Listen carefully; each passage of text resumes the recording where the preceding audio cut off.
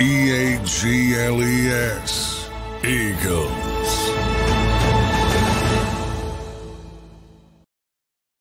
Your Philadelphia Eagles are 5-0, Eagles fans. Welcome back to another edition of Football 24/7. I'm your guy, Tone DeShields II, and I'm joined by none other than our Eagles insider, John McMullen. You guys already know he gives us some of the best insight when it comes to your Philadelphia Eagles. So make sure you guys always stay tuned to him on Football 24/7, and also make sure you guys check him out on Birds 365 with his partner in crime, Jody Mack. Smash that like button. Make sure you guys are always engaged and subscribed to the JAKIB Sports YouTube channel. John, my friend, you made it back from the West Coast in one piece and with your sanity intact, man. Did you get some rest?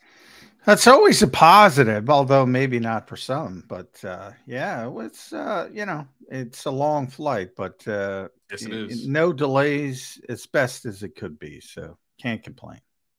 Absolutely, man. As I always say, I appreciate you for always taking time out. I'll admit, I tried to finesse you yesterday. I tried to see if I can get you on Football 24/7 yesterday, but I think I overshot my mark, underestimated how long your flight would take.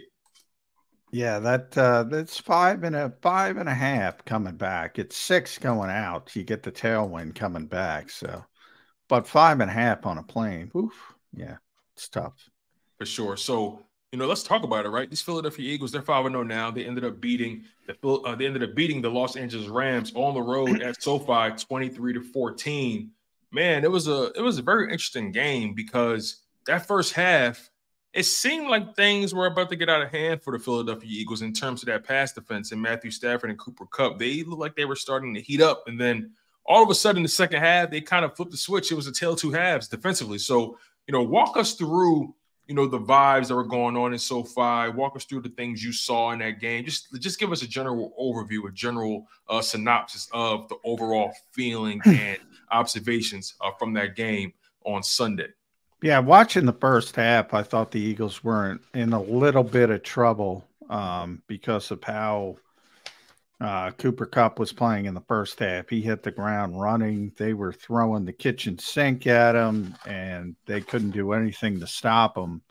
And then for whatever reason, Sean McVay went away from it, which I didn't understand that much. They were dominating. Both teams were dominating on third downs. It was just a conversion party.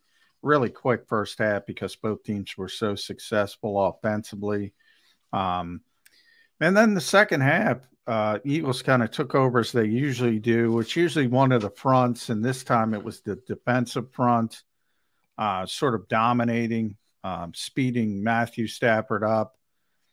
There were a couple plays in the second half where Cooper Kupp was open deep, but Matthew Stafford just wasn't comfortable because of the pass rush. He threw one over his opposite shoulder, really bad throw. Threw another one off base, so to speak. And Cooper had significant separation, but he was dominating in the slot in the first half and, at will. And Sean just kind of went away from it. And that's one thing I had tremendous respect for Shane Steichen and Brian Johnson so far this year.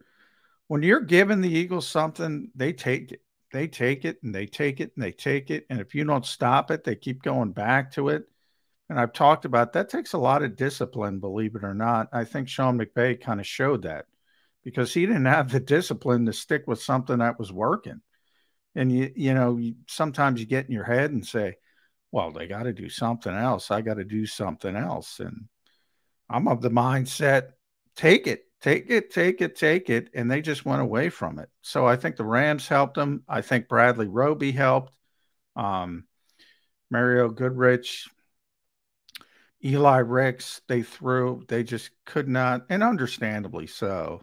I feel sorry for Goodrich in a sense because he got 2 opportunities. First one was against Justin Jefferson. Second one was against Cooper Kupp. Yeah, and everybody thinks that's not fair. Yeah, everybody thinks the guy stinks, and yeah, as you pointed, that's not fair. But unfortunately, the Eagles need some roster spots. coming up, he might be one of the first to go. It's a tough business. But and Eli Ricks, first time he's played in the slot, so you can't really blame him. But the Eagles didn't want to have a big pitch count on Bradley Roby, but I think moving forward, he's going to be your full-time slot cornerback, and he knows how to play, so that'll be helpful. Yeah, it was really interesting how that game turned out, because if you look at the score, you would think it was a lot closer than what it was. But then when you look at certain stat categories like the amount of plays the Philadelphia Eagles ran, 78 plays to the Rams, 55 plays. The Eagles' time of possession, 37 minutes and 55 seconds to the Rams, 22 and 5 seconds. The Eagles' rushing yards, 159 to the Rams, 54. And then the total yardage, the Eagles, 454 to the Rams, 249. If you look at those four key categories, this score should be a lot more. The disparity between the scores should be much more drastic. But obviously, the Philadelphia Eagles, they've been struggling to put teams away, especially when it comes to the red zone. I believe they were about 2 for 6. What do you think went wrong in the red zone for the Philadelphia Eagles? Again, this score should not have been this close, but it was. What went wrong for the Philadelphia Eagles in red zone? I mean, you had a sky view of this thing. Pretty much the entire season. Teams are taking away the quarterback run in the red zone, really focusing on that. And I think the Eagles have yet to adjust to it. That's pretty much the only thing I can complain about offensively. You mentioned 2 of 6. Nick said 2 of 5 after the game. The last one, right. Yeah, trying to run out the clock. But either way, but it tells you something, because they were in the red zone 6 times. The Rams were in the red zone once. So, but they were 1 for 1. So again, we've talked about stats probably too much. Right. I got to talk about stats too much with Jody, but the Rams are 100%. So if they're 100% in the red zone, the Eagles are at 33%. Which team would you rather be? The team that was in there 6 times, or the team that was in there once? Absolutely. So long term, that'll get thrown into the red zone stats, and everyone will say, the Rams got a good percentage. If they keep, the Eagles don't, doesn't necessarily matter. But what does matter is the Eagles haven't lived up to their standard in the red zone, and teams are forcing them to do something else, and they're not doing it. And one of the things that I don't get from the Eagles' perspective is, you got A.J. Brown, you have Dallas Goedert. Constantly you see Jalen Hurts throw that go route to A.J. Brown down the sideline very successfully, but it's usually 30 to 40 yards. Why can't you throw it in the red zone? You got a big body, use it. But for whatever reason, the Eagles put that in their back pocket. They don't use it in the red zone. Same thing with Dallas. If you have a slot cornerback on Dallas Goedert, he's 6'5", even if it's a safety, you got a big body, use it. And if you do that occasionally, you start having some success. All of a sudden, things will lighten up for the running game, and you can get back to what you want to do. But right now, they're just banging their head against the wall, and everybody's condensed, and everybody's taking away the quarterback run game, and they're not throwing the football, and they have to throw the football to sort of lighten that up, and they got to use their big bodies. It's a condensed space. They got to use A.J. Brown. They got to use Dallas Goedert in the red zone. It's funny. You mentioned how Brian Johnson and these guys, they've been doing very well in terms of taking what the defense is giving them, right? And we're seeing that in between the 20s, from the 20-yard line to the other 20-yard line. We're seeing them taking what the opposing defense is giving them, right? Once they get in that red zone, though, we begin to see what they aren't giving. They're not giving the quarterback runs, like you said. They're bunched up in there. It's really condensed, right? We know what the defense isn't giving them, and that's the quarterback run. They cannot get it done right there. What our defense is giving them? What aren't the Philadelphia Eagles taking advantage of? I know you mentioned the big bodies, but on the opposing side of the ball, what are the defenses doing that the Philadelphia Eagles can take advantage of that you maybe have seen over the past 5 weeks? That's exactly it. I mean, you gotta go in a different direction. When somebody's zigging, you gotta zag. And if they're loading the box and if they're spying the quarterback, guess what? Especially in the condensed space, quarterback run game isn't going to work. It hadn't worked, and teams have been doing it from 20 to 20 as well. Now it finally showed up in Los Angeles. They were able to get it going a little bit, 20 to 20. But teams have come into this season saying it was the exact opposite coming into 2022. They came into the season and said, Jalen Hurts is going to have to beat us. And he did. They came into the 2023 season saying Jalen Hurts isn't going to beat us. Somebody else has got to beat us. And for the first 4 games, the Eagles were able to persevere, and now things start lightening up a little bit in game number 5. The Rams, other than Aaron Donald, don't have a very talented defense. So that was part of it. But the red zone stuff is still an issue because they're not, they're not throwing the football in the red zone. And I can't explain why, and when they, then they get in 2nd and long, 3rd and long, then it becomes an issue. Obviously. It clearly was an issue for Jason Kelce. It looked like he was frustrated with the way things have been going in the red zone. I don't think I've seen him. He was frustrated about the plays not coming in quickly enough. So that as well. That could be a little bit of indecision. Yeah, I think it's in the Eagles' head a little bit. It's the one thing on offense they haven't been successful at, and they're usually used to being successful. So I think, it's the one thing they're probably a little bit concerned about. And Jason Kelce's frustration kind of showed that. I mean, it's self-inflicted at this point. Like you said, it's really confusing when you have a team this talented. You have some big bodies on that side of the ball with A.J. Brown and Dallas Goedert. I mean, there's no one else you would rather throw it to in that situation. I'm pretty sure any other team in the NFL would love to throw the ball to those guys. Yet the Philadelphia Eagles aren't really taking advantage of their personnel in that situation. And, we talk about this all the time. The Philadelphia Eagles, they drill situation football all the time, training camp and even in OTAs. They drill situation football all the time. Yet they're one of the worst teams in terms of red zone efficiency. I have a hard time understanding it. But I think you just kind of laid it out, right? They just keep banging their head against the same wall. Yeah, and when they do throw it, it's been stuff, swing passes, the bubble screen to Quez Watkins. It's not down the field. So, I think they'll make the adjustments. The interception, which was a back shoulder attempt. I don't know if that might have been just outside the 20. I don't remember, but yeah, I think it was. That was a back shoulder throw where Jalen and AJ weren't on the same page. So there's been a bunch of different things. But when Brian Johnson talked today and he talked about execution, but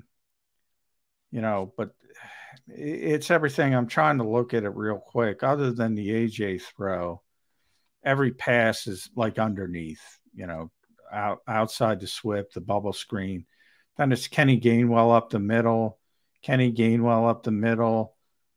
Incomplete short right to Devontae Smith. Everything, it's like there's no shots other than the AJ play, and that was just a miscommunication. And he can't get gun shy. You never want to turn the football over. And by the way, the status of the game plays into it as well. If you're comfortable and you don't have to push things, there's no real need to push things, Jake Elliott field goal is going to do it. The Rams weren't in danger of pushing you. late in the game. So you had, let's see, 9:55 left, that drive. You had Jalen Hurts, right, the quarterback run game, lost a yard. So then you're second and you're first and goal at the 9. Then you're second and 10, and it's Kenny Gainwell off right tackle for 2 yards. Then you're third and long, and it's Jalen Hurts running again, right tackle for no gain. What is that? It's frustrating for me. I mean, watching the games, I see this team moving the ball up and down the field. They get in the red zone. All of a sudden, it seems like these guys forget how to call plays, or they forget who they have on their roster. Well, but and that's why I bring up the status of the game. The game was over by that point, essentially. So they're being conservative. But right. But like the first drive, right? They clearly entered it with a plan. They love to act like they don't have a plan when it comes to certain guys, but they clearly entered with wanting to get Dallas Goedert going. They did just that. Jalen Hurts found them in the end zone. They drove down the field, and that was literally a red zone situation, and they executed it perfectly. So, again, they have. Well, they did get in twice, so yeah. I mean, when you get 6 opportunities, you're not going to go 0 for 6 in the modern NFL, but 2 for 6 is not up to their standard. 2 for 5 is not up to their standard. If you want to erase that last one, as Nick wanted to do, but whatever. I mean, their bottom. I haven't looked at this week's. They were 24th coming into week 5 in red zone offense. It was basically the only major category where they weren't top 10, and 24, needless to say, with their offense is not acceptable. Yeah, I want to talk to you about that final drive of the first half. That was pretty impressive by them. I mean, they caught some breaks with some penalties, but overall, I felt like that offense pretty much executed it the best way they possibly could, especially that pass to AJ Brown, the one-hander. I mean, this dude is a freak. I mean, it's like I'm watching this guy, and I'm like, how does he do the things that he does? And then, and then they get to the end zone, and of course the brotherly shove. I mean, they had about 35 seconds to get that ball down the field, and sure, the Rams gifted them some things, but man, Jalen Hurts played, in my opinion, his best game of the season. Is this a sign of many things to come when it comes to Jalen Hurts and his offense? Well, I mean, the offense is sometimes I think it's funny. We're let's see, second in the NFL. They are. I don't know what people want, but you can't get much better than second. They had 454 yards. 4th consecutive game they've been over 415. It's only the 5th time in franchise history they've done that, 4 consecutive times.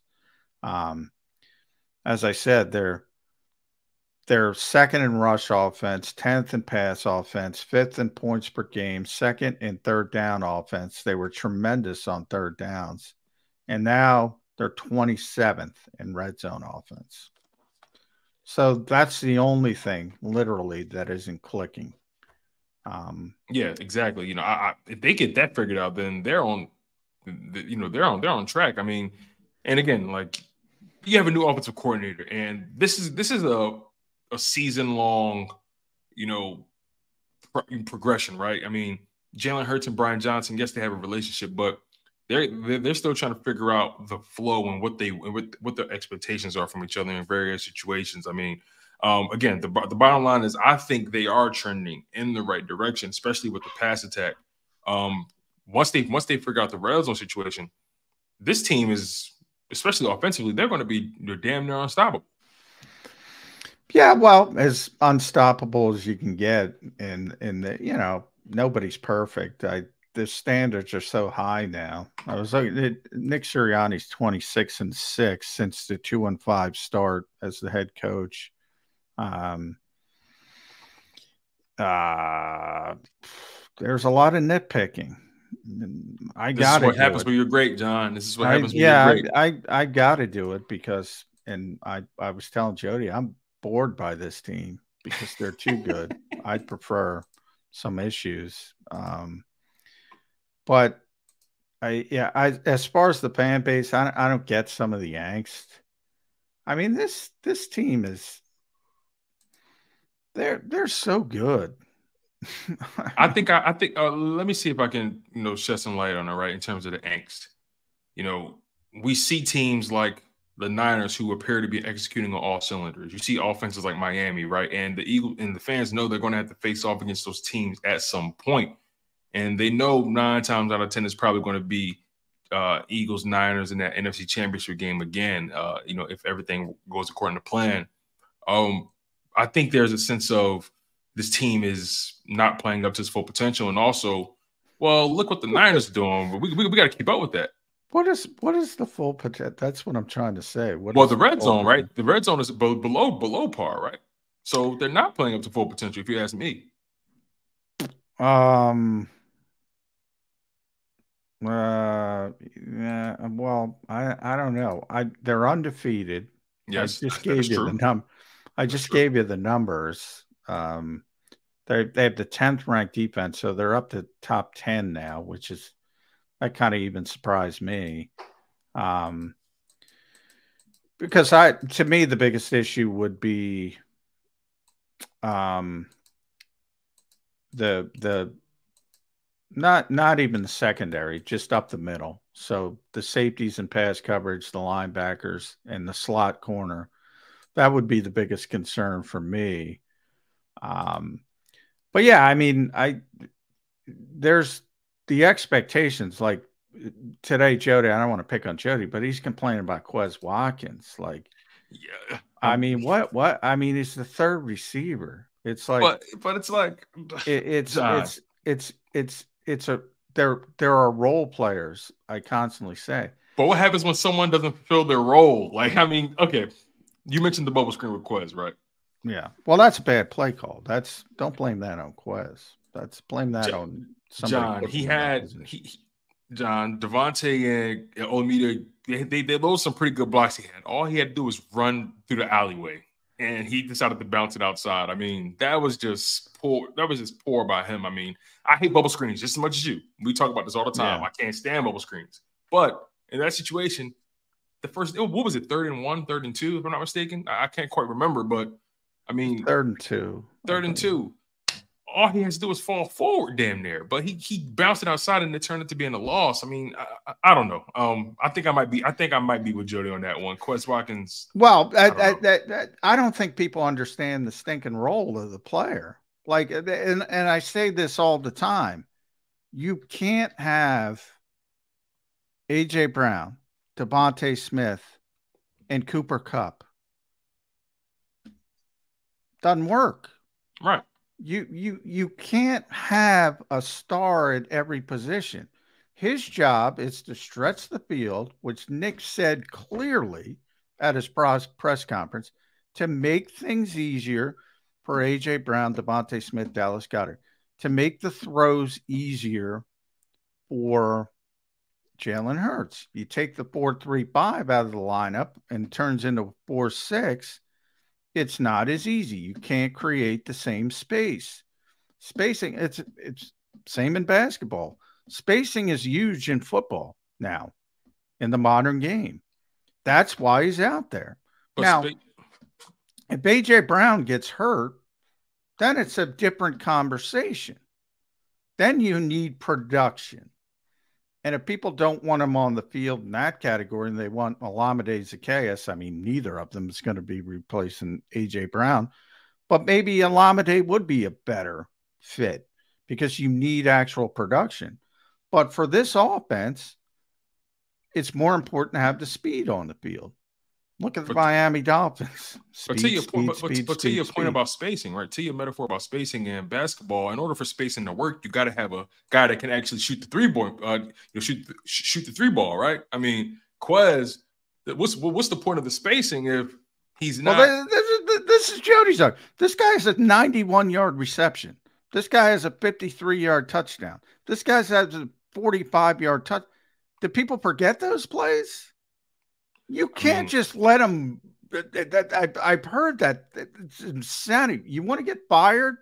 Let any NFL receiver go because you don't think he's any good. And he runs behind the defense.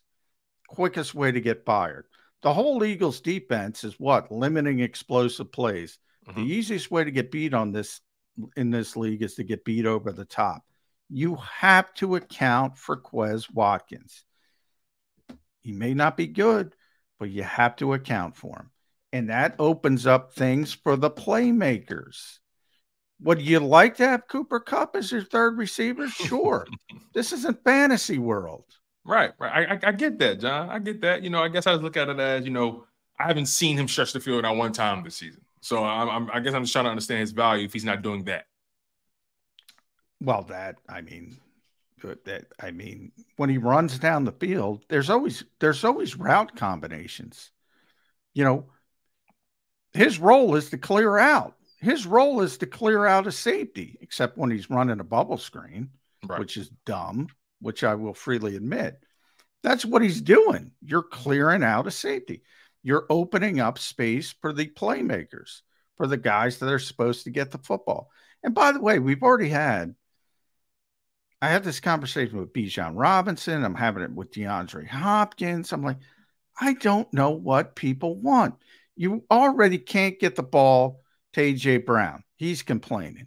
You can't get the ball to Dallas Goedert. He's not happy. Now, last week, you can't get the ball to Devontae Smith.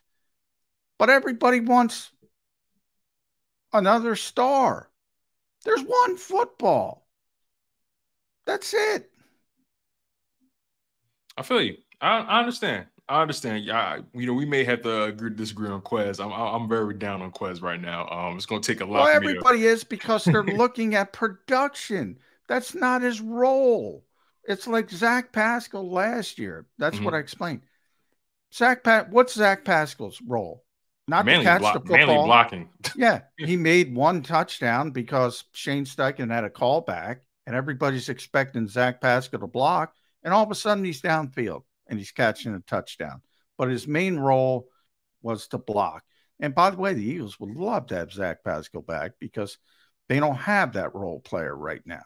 Right. If they lose Quez Watkins, now Jody brought up Devin Allen. He's not ready to play, but you want somebody with that kind of speed to stretch the field for Devontae and AJ.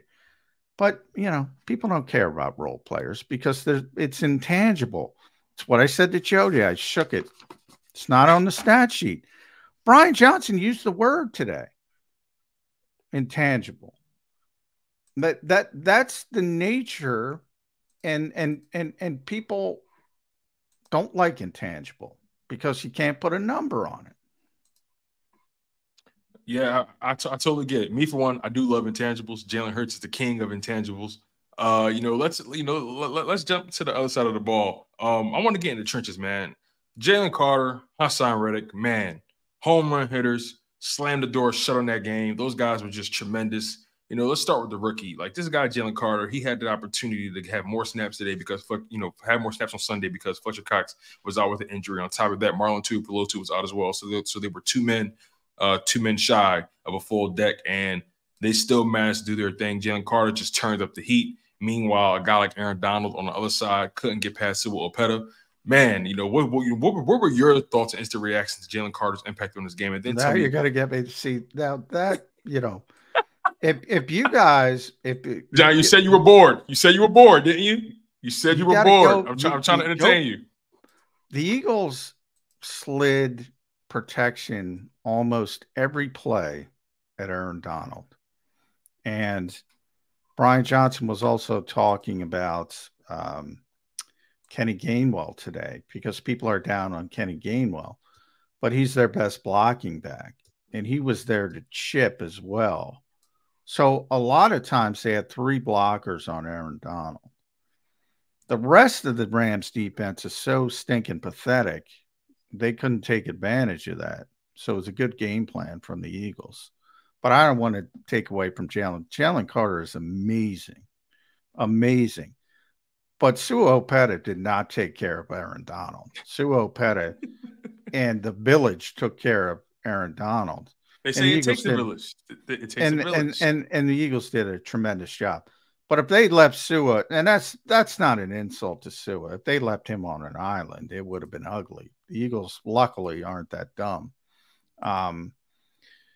But so they had a great game plan for Aaron Donald. I knew that coming in. Nick had said everything's about 99 first, 99, 99. And the Eagles did a tremendous job. And that's what players like that do. You got to spend so much time accounting for them. The beauty of the Eagles is, and you saw Jalen Carter had his own, they were double teaming him at the end.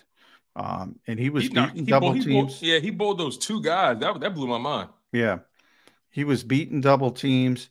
And it doesn't matter because somebody else is going to beat you. You can't, like, you can use three people to block Aaron Donald, and the Rams couldn't do anything about it because nobody else can beat their man. Occasionally that, I forget his name, Young, was pretty good. And at times he got some penetration. But that was it. With the Eagles, you got Reddick, you got Sweat, you got Jordan Davis, you got Milton Williams. You usually have Fletcher Cox, you got Brandon Graham, obviously, on and on and on and on. So if you implement a similar game plan against Jalen Carter, and you're using three players to block him, you're going to get killed by somebody else. That's the beauty of the Eagles defense. But Jalen Carter, the best thing I can say about Jalen Carter is the Eagles lost a $21 million defensive tackle in free agency, and nobody cares. And by the way, he's playing up to his contract in San Francisco, and nobody cares because Carter's better. He's better. Yeah, he plays the run significantly. As a rookie in his first, he's a better pass rusher. He's a better player. Wow. He's a better player, and he's only getting better. 5 games, he's only going to get better. But he's not Aaron Donald. He didn't outplay Aaron Donald. That's crazy. That another thing that drives me crazy. Jalen Carter is playing against the Rams offensive line. Of course. Aaron Donald's playing against the Eagles offensive line. It's not a vacuum. It's not it's Aaron Donald's one of the greatest defensive players of all time. Anybody who watches my show, watches this show, knows how much I love Jalen Carter. They should. I've been talking about him. He's phenomenal. Don't jump that. Don't skip steps. He's not Aaron Donald, but he's really good. Very good. And that's really all you can ask for at this point in the season. John, I want to get into, like I mentioned earlier, some emotions were flaring on the sideline, and obviously Kelsey was upset about the plays getting in late, and the Eagles haven't been that efficient in the red zone. This schedule is only going to get harder, and I think some of those emotions were flaring. Obviously, frustration in game, but I think they collectively understand that this thing is only going to get harder, and we need to make sure we're as detail oriented and as buttoned up as we possibly can be. With all these, with the issues that the Eagles do have, right, in pass defense, in red zone offense, right. How confident are you that this team can get those specific issues figured out in time for, let's say, the Dolphins matchup where they're really going to be tested on the perimeter? I don't think, there are tough matchups in the world. I think, that's going to be about the pass rush, as it usually is with the Eagles. And the Dolphins don't have a great offensive line, so it's a huge advantage for the Eagles. That's where they have to win games on defense. They know that. There's some weaknesses that I talked about really up the middle of the field. And when you're talking about Slay and Bradbury, they're great, but Tyreek Hill is going to beat anybody and everybody. I mean, it's similar to, your game plan, you'll zone it up. But they have Jalen Waddle as well, if he's healthy by that point. They have playmakers all now. The running back got hurt, so I got to see where he is in a couple of weeks. But I think next gen stats you talk about speed and what speed does. They had the top 7 in-game speeds. All were Dolphins. Top 7 in the entire league. I think David Achane has like 22 miles per hour, right? Something like that. I think Tyreek's the only one who cracked 22, but the top 7 is Dolphins. It's either Tyreek, Achane, or Mostert, not even Waddle. Wow. So, they got 4 guys who can run like Quez, but can also make plays on top of it, which Quez cannot do, which I would freely admit, or at least consistently. But yes, I mean, but I'll tell you, man, Tua will turn the ball over if you pressure him and you get him off his first read. He will turn the ball over because that ball's coming out. So if he's not comfortable or if he's sped up, he can turn it over. He's done a good job this year, but he had that one game last year that was really, really ugly. 5 or 6 picks.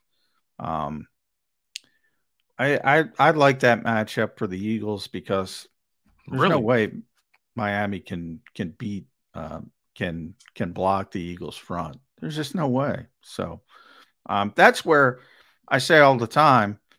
I said it again this morning. Teams don't build the right way, man. They do not build the right way. It's almost like fans are in charge of half the teams in this league because all they're doing. Miami's got great skill players. Where's the offensive line? Where's the defensive line? The Eagles win every single game, 26-6. Every single game, excluding Jalen Hurts. He's a big part of it. Quarterback's a big part of it. But I hope people understood. That's baked in. Because either their offensive line dominates or their defensive front dominates. Every single game. Yesterday, I thought they were in trouble because of the issues in the slot at halftime.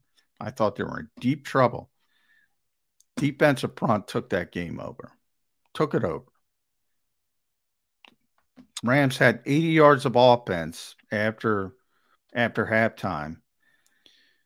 And people are like, oh, the slot, Roby came in and did a good job in the slot. No. Jalen Carter, Hassan Reddick, Milton Williams, Josh Sweat, Jordan Davis. Matthew Stafford was getting out the ball in 2.2 seconds in the third quarter. He did not want to get the ball out that quick. If he has time to throw, I told you about those 2 plays down the field, the cup. Mm-hmm. If he has time to throw the football, touchdowns. One would have been a touchdown. One would have been at least a 50-yard gain. Big, massive plays. He didn't have time to throw the ball. Defensive front won that game. And it's usually, go back to week 2, offensive line. Week 3, offensive line. Yeah. It's always one of the 2 groups dominating. Always. Can't argue with that, man. Final question before we get out of here. This isn't necessarily Eagles related, but I think it can tie it back into the Eagles. So humor me here. Did you have an opportunity to indulge in that 49ers Cowboys game over the weekend? And if so, please tell me what your instant reactions were when you saw how that thing played out. Did not see much of it because we're working after the game. So true. We go deep into it. So it was on in the background, but I didn't see much of it. I'll eventually go back and watch it this week. But obviously San Francisco's playing very well. And they've gotten more style points than the Eagles. Right. But, matching up, and we'll see the game in the regular season. And that'll probably decide home field advantage, and that'll be a big part in a potential playoff matchup as well. But I'll take the Eagles. You know, I'm freely admitting I'm not as big a Brock Purdy fan, and he's playing well. He deserves a lot of credit. But if you're, and I hate to boil it down to quarterback, but they're both really good teams. If one has the best roster, the other one probably has the second best roster. And you can argue who's better, but the Eagles have a better offensive line, and they have a better defensive front, and they have a better quarterback. It's very early. Injuries can play into it. Right. All this kind of stuff. Trent Williams is probably, if you lined up all their offensive linemen, Trent Williams is probably still number one of the entire group. That's one of the best left tackles of all time. But overall, the Eagles group is better. Defensive front, same thing. They have some good players. They don't have the Eagles' talent or depth. Now, they have Christian McCaffrey's the best running back in football. He can do everything. Deebo Samuel, they're the best manufactured touch team. They can actually run bubble screens successfully. George Kittle's phenomenal. Fred Warner might be the best linebacker in football. They got a lot of talent, but the Eagles have a better offensive line and a better defensive front and a better quarterback. Yeah, what's interesting really quickly before we get out of here, John, Brock Purdy has only been sacked 8 times on the season. Granted, when you think about the teams they faced off against, Steelers, obviously they have Watt, but they're top heavy there. Rams have Donald. He's the only one there. He's the last of the Mohicans. Giants don't have a dominant pass rush at all. Cardinals, same thing. Cowboys, they just took them to the woodshed. Brock Purdy has not truly been touched thus far throughout the season. And I think based off their schedule and how it looks to me, the Philadelphia Eagles are going to be the best pass rush that they face all year. I think that's going to be the real test to see if Brock Purdy is legit, because we saw what happened when the last time Philadelphia Eagles were able to get hands and feet on them. Things didn't turn out too well, so I'm really curious to see how Brock Purdy handles adversity, because I think his situation is so ready-made. I'm not taking anything away from the throws he's making, because he has to make the throws, right? But he has so much time back there, and he's rarely under duress. I want to know how he responds when things aren't necessarily going his way, when he has to bob and weave and dodge those bullets. So I think that's the one that, and again, I didn't see the game. That's the one surprise, because the Cowboys do have a very good pass rush, top 5 pass rush. So I don't know what went on in the game, but obviously Brock Purdy had a tremendous game. Obviously they were able to do some things, so you got to give them credit. For sure. But this is a week-to-week league, and sure is. Games have personalities, and if the snowball starts rolling downhill, sometimes things go in a negative direction pretty quickly. That's another impressive thing about the Eagles. They tend not to have those games where everybody but Philadelphia and San Francisco has had one of those games. The Eagles tend to persevere. The 49ers have had more style points, but you talk about some of the teams they played. Again, it's a small sample size. They played the Giants, the Cardinals. Those might be the 2 least talented teams in the NFL. So how impressive is that 5-0? Now people will say, who'd the 49ers play? You just said, give me their opponents. Steelers, Rams, Giants, Cardinals, Cowboys. All right. I'm going to look up real quick, and I know we got to go. I'll use PFF's overall rankings. Steelers are... All these teams outside of the Cowboys have an under 500 record as well.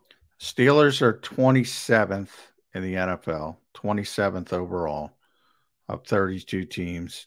Arizona's 28. Giants are dead last, 32nd.